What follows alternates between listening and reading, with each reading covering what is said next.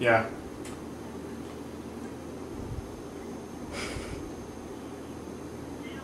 It's Wednesday between 4 to 8. Okay. So, I mean, is that normal that something like that would happen? No. Okay. So All right. what's happening today? Okay. Alrighty. Talk to you later. Hi. Bye. Welcome to the Wood Whisperer, episode 22. On today's show, we're going to do something pretty simple. On the end of the last podcast, I decided to do a little live chat between myself and the chat room while I did some finishing, and just basically had them ask me whatever finishing questions came to mind. So it's a quick little video. It's very sort of impromptu, but it just shows you the kind of fun that we have in the chat room while I'm woodworking and finishing. So enjoy.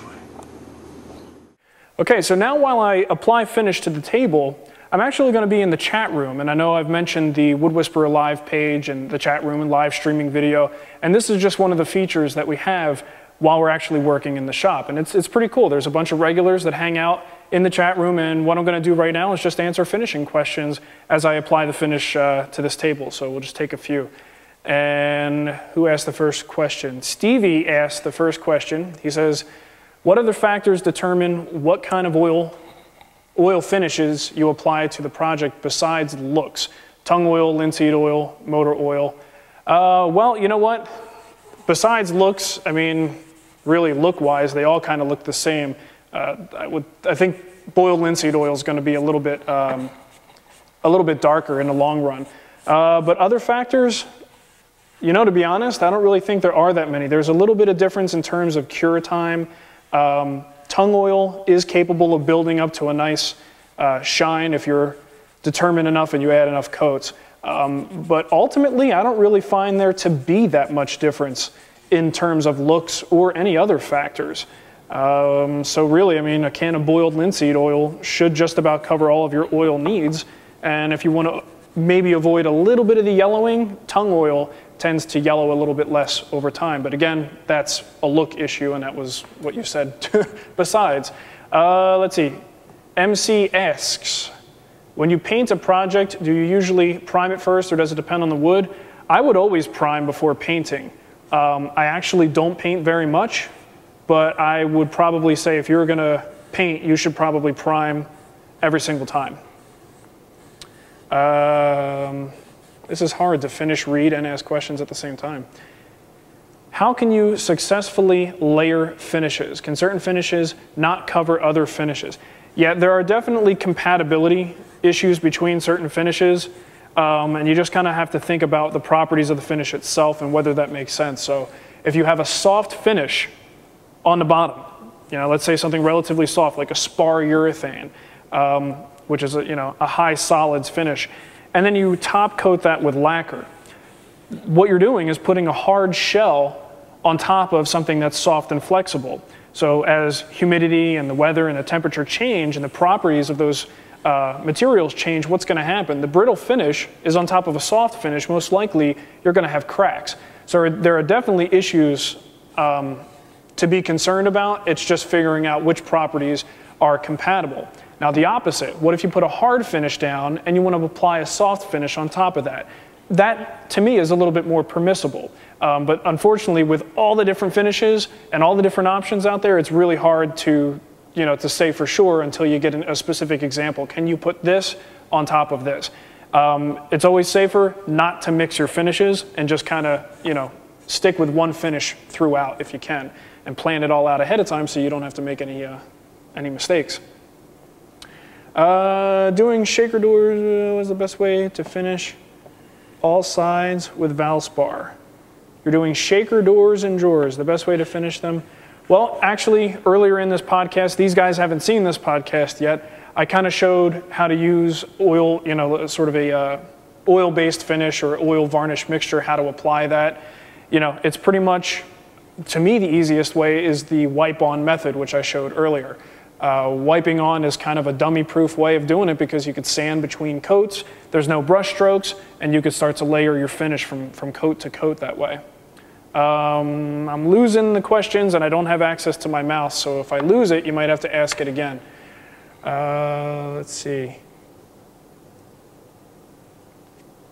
There was a question about sanding sealer. I also mentioned that at the beginning of this podcast, that sanding sealer has a component in it that makes it easier to sand, and that's really all it does.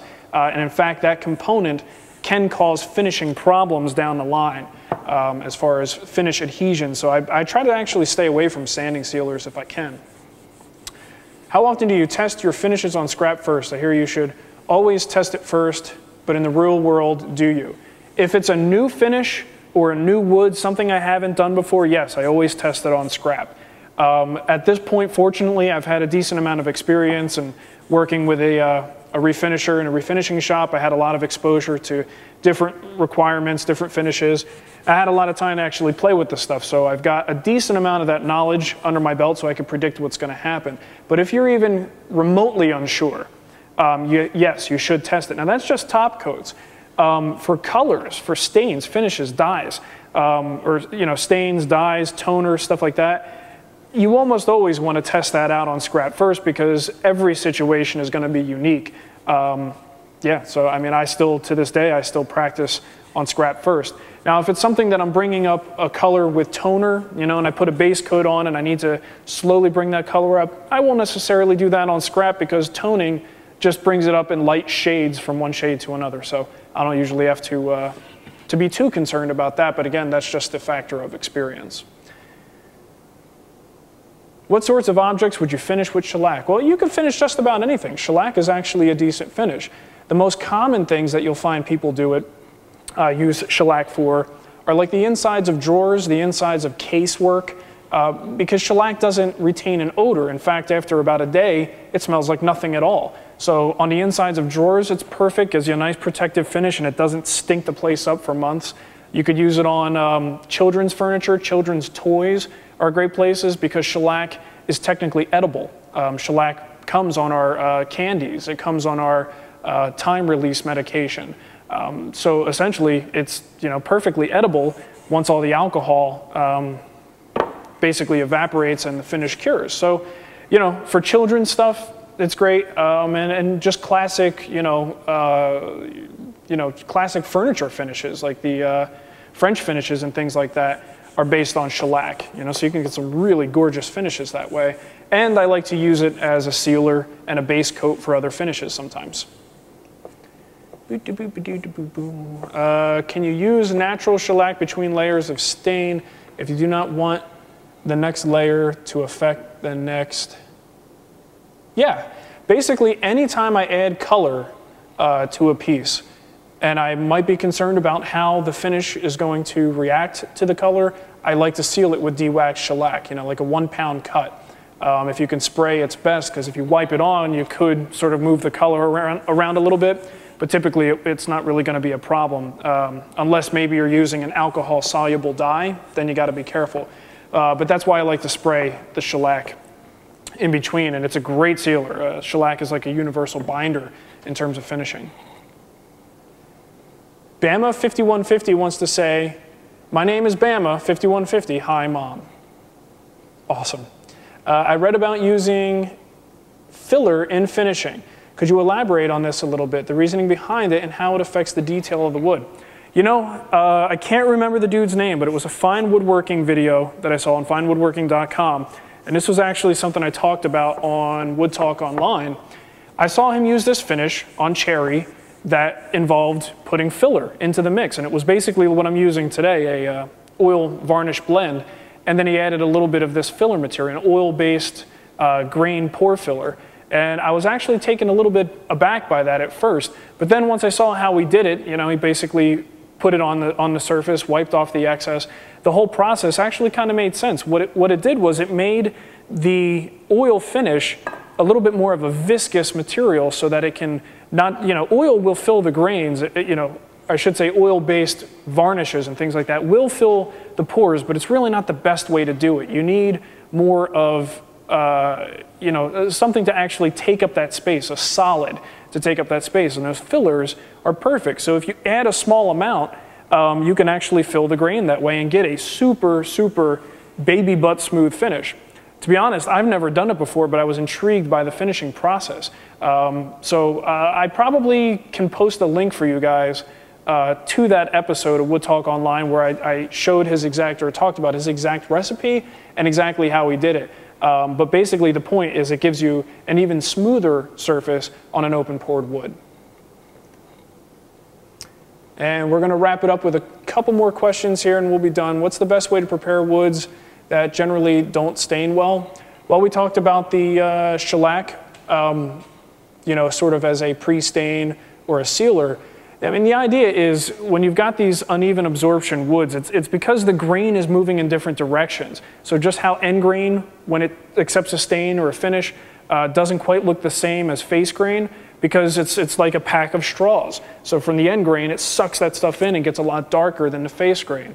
So when you have wavy grain, and you know, like figured wood or tiger maple or something like that, the wavy grain, the reason you see that figure is because you've got end grain, no end grain, end grain, no end grain, as it goes through these waves. So when you're dealing with wood like that, you want to level the playing field by putting some sort of a sealer that actually on the end grain points, or the points where it's more likely to absorb material, you seal that up a little bit. And the parts that don't accept as much material, they're not really going to be as affected by the sealer as the parts that do suck up the material. So a nice coat of like maybe a 1 pound cut of shellac, something like that is perfect for that. And there's other pre-stain conditioners, things like that that you could use on the market, but they all sort of accomplish that same goal. And we'll pick the last one because we don't want to run too long with this. Is it true that lacquer can be stored in your spray gun? If so, how long?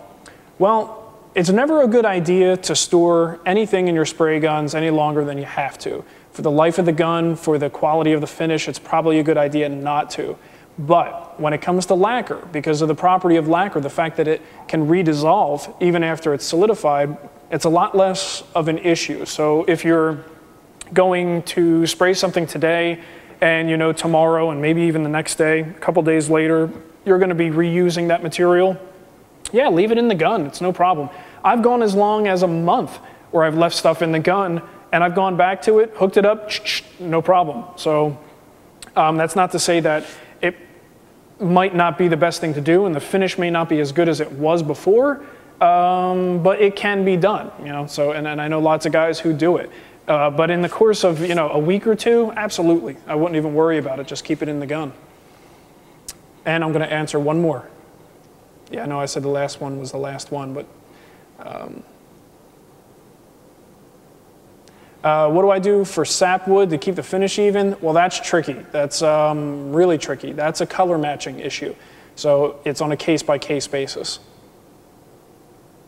You're not wearing your organic vapor respirator. Are you getting high on this? A few more minutes and I probably will be. What's the best way to apply pre-cat lacquer in a home shop? Ooh, very carefully. I probably would not do it without ventilation, really good ventilation, and I would probably say your best bet is to just go outside. You know, make sure you're not upwind from your neighbors and you're not going to cause any problems there. But definitely get outside, still put on your protection. There's really no great way to do something like that indoors. It's just not a great idea. And you don't really want that pre-cat stuff off-gassing as it cures in your shop either. So it's best to spray it outside and leave it outside for hours until it does most of its most severe off-gassing. Boy, I said that was the last one a while back.